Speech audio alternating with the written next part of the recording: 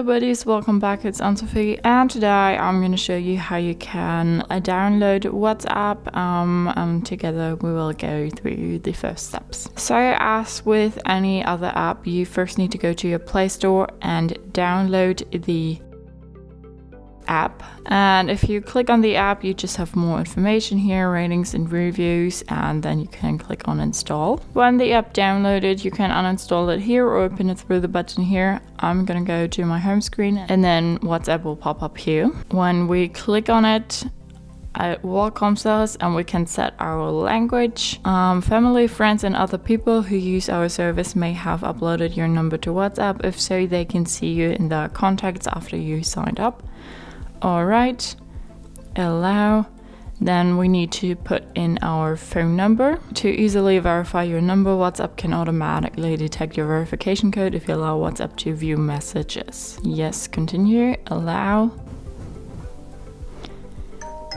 And now WhatsApp saw our SMS that we got with the verification code. Contacts and media, yes, continue, allow WhatsApp to access your contacts, yes.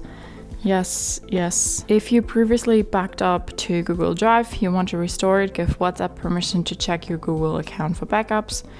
No, we can skip that, but if you have any backups, you can totally go ahead. So we have our name here now, and we can add emojis. You can use your real name or like a nickname or whatever. If you click on that picture, you can say to choose another one. You can choose one from the gallery, or you click on camera and take a photo. And I'm going to take a picture of our background now and say yes. And then you can crop the picture, move it around, and then click on done. Then we're saying next, and here you can see your chats if you have some.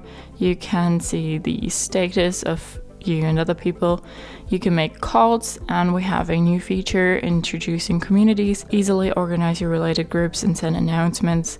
Now your communities like neighborhoods or schools can have their own space. So that's that. If you go to these three little dots there, go to settings, you can click on your name again, change that, change your profile picture or whatever else. So these are the first steps when you download WhatsApp. I hope you liked it, hope it helped. If so, thumbs up, share and subscribe, and I hope to see you next time. Bye.